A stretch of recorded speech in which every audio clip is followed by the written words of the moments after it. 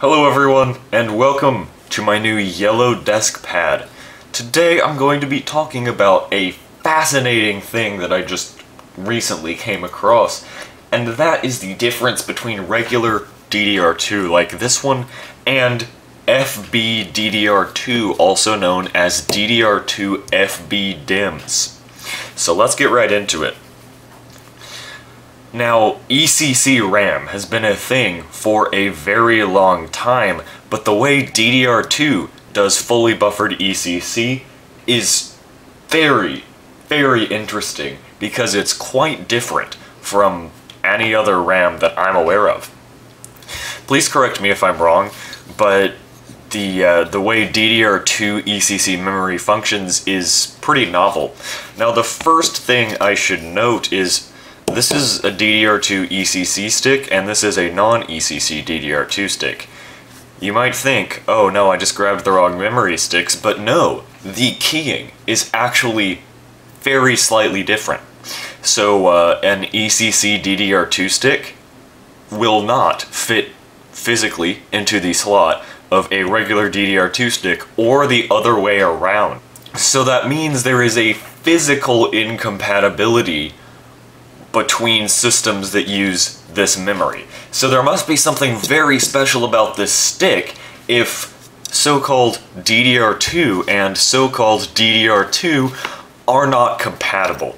And that very special thing, well, I've disassembled a FBDIMM stick to show you, and it's freaking fascinating. Now this is a dead one from my server. It's one of these exact sticks. Here's part of the sticker. Now this one, if I put it into the server still posts, which is odd, with dead RAM. And it gets to memory initialization, and then it tells me exactly what slot the stick is in, and it says the FBD link to DIMM number has failed. And it tells me to take the stick out. But if I continue with the boot, it just disables the stick. So that's a clue that there's something very special going on here. But what do you mean something very special? From the back, it's a RAM stick. Okay, I should show you the front then. That is what is so special. That's also why they have this massive heatsink with the extra metal plate here. And on the inside, we can see this big chip has its own thermal pad. Now here's a close-up shot of this die. I looked up the numbers on it, and I found the Intel datasheet for it. And I'm going to read off some of the functions to you in just a second. So this is the Intel 6400/6402 Advanced Memory Buffer, or AMB. Now on the back here, we have two more RAM chips. And I don't know if those are associated with the AMB, because it does serve some memory functions.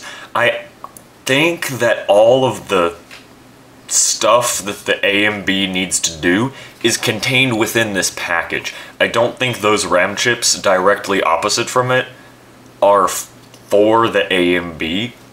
I think those are just regular RAM chips. Oh, and by the way, those are like the same RAM chips as, not this stick, but some other DDR2 sticks I have. So these are DDR2 memory. This is really the only thing that makes them special, and that's also why it's so incompatible with DDR2 regular. That's why they had to make the slots different. Because obviously your regular, like, home computer is not going to have a clue what to do with this thing, and a server is not going to have a clue what to do without it, because this RAM stick depends on that to function. But anyway, let's get into some of the functions of this. Now this datasheet is prime tech jargon. If you can find this datasheet, you're going to see what I mean. But it's all acronyms. So I'm gonna try and decipher what this means, but honestly, I'm sorry, like half of the stuff, I have no clue what they're even going for. So Intel writes, the DDR interface on the AMB consists of a command decoder. That makes sense. Now this is where things get interesting. A FIFO write buffer to hold the write data before it is written to the DDR channel. The right FIFO buffer has 36 entries of 72 bits, or 36 by 72. A maximum of 35 entries can be used to store DDR bursts. Write data targeted for other A and B parts on the channel will use 3 of the 35 entries until the target A and B is known. The write FIFO buffer fills at half of the DDR data rate and empties at the DDR data rate. The write FIFO buffer must support an invalidate write FIFO command or FBD soft reset command. And as far as I understand, the FBD is the server's communication protocol with this chip. Then it says an FIFO read buffer to hold the read data so that each DIMM returns data with the same latency as the southernmost DIMM in the chain. So that actually explains why LGA 771, or at least my LGA 771 server that uses these sticks, is so damn picky about RAM compatibility. On that server, you have to install RAM in 4s. Like, slots have to be evenly matched on every CPU, and if you install anything out of order, the server gets very, very mad.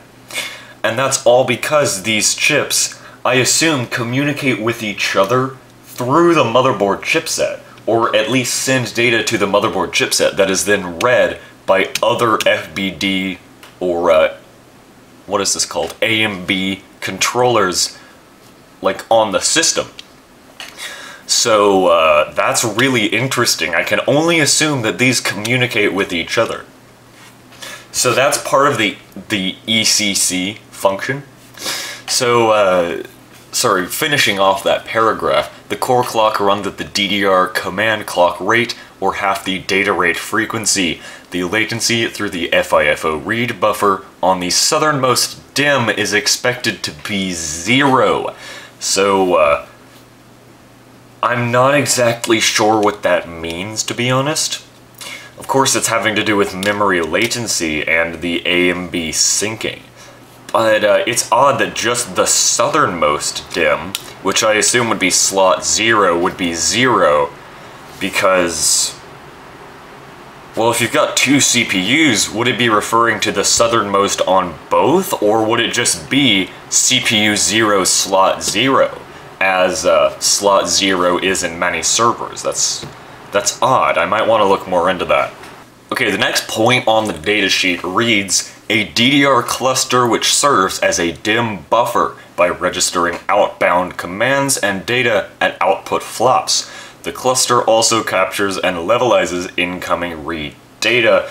So I presume that is another part of the ECC function of this chip, because these are ECCs, that's what makes them special. Next point on the datasheet reads, a reset FSM, which puts the DIMM in self-refresh when reset is asserted, and exit self-refresh when reset is deasserted and southbound frame training is complete. Now, I'm not quite sure what that means, but considering the use of southbound, I would assume that is the registering of data from multiple of these. Starting from the southernmost DIMM, as was mentioned earlier. And self-refresh, I'm also not sure what that means, but that implies that this RAM is sentient, basically. So this is a tiny CPU on the RAM, which is just fascinating.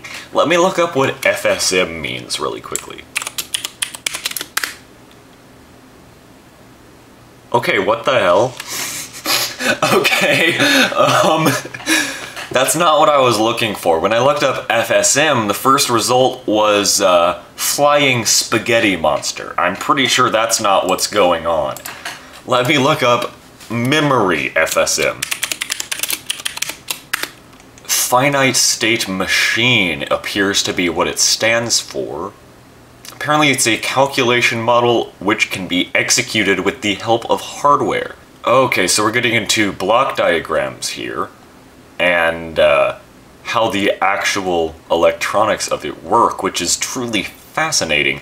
But just to simplify it down, instead of reading you this whole 60-page PDF, it's an algorithm inside the memory. Let's go to the next point on the datasheet.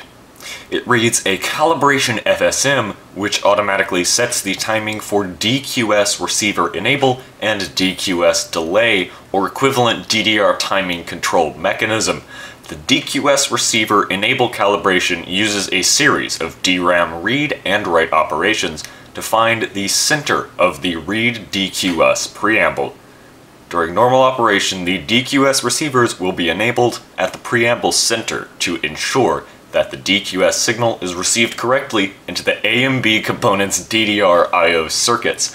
The DQS delay calibration uses a series of reads and writes to align the read DQS waveform rising and falling edges to the center of the DQ data I. And honestly, I think that is the most fascinating part of this datasheet.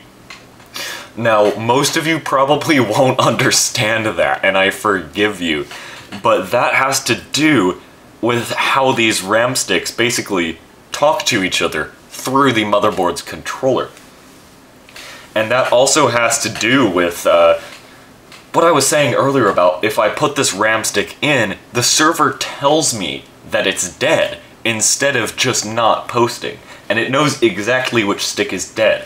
So the controller on here must still be working, because I believe this communicates with the controller on startup to tell you, or to tell the server rather, to then tell the administrator that this RAM is working, this RAM is working, this RAM is working, this one's not, this one's working, this one's working, and etc.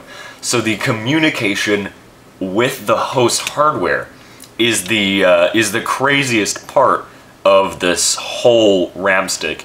Now, when I got into this, I thought it was like DDR3, where, you know, it's just ECC memory. There's just an extra chip for ECC, and the extra chip on, you know, DDR3 ECC memory, it's just an extra RAM chip. It's not a whole-ass controller like this guy. So that's honestly fascinating, and that kind of explains the A, increased latency on DDR2 ECC memory, and B, why these are so expensive used even. Like 12 gigs of this RAM can run you up about 50 bucks. Which, you know, for a server admin, that really isn't a lot of money, but considering the awful value you're getting there, 12 gigs for 50 bucks, that's really expensive. Okay, next one reads, a configuration register set to allow software to issue DRAM power-up and DRAM MRS/EMRS commands, as well as a self-refresh entry command. These registers are accessible through the FBD channel commands in the SM bus interface. And then the datasheet says, last point, burst write interrupt is not supported. So let's get back to that configuration register.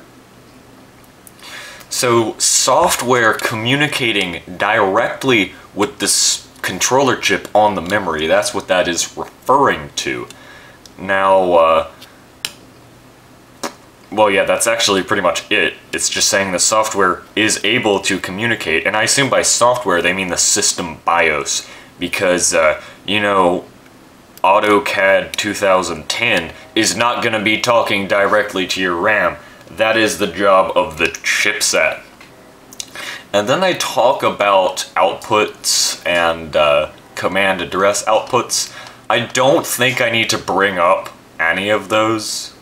Okay, I think I've nailed the most interesting parts of this datasheet. Honestly, the datasheet is 250 pages, so I've just kind of skimmed through it. If I've missed anything super wacky, you know, let me know down in the comments, because I would definitely love to bring up some more interesting points about this RAM.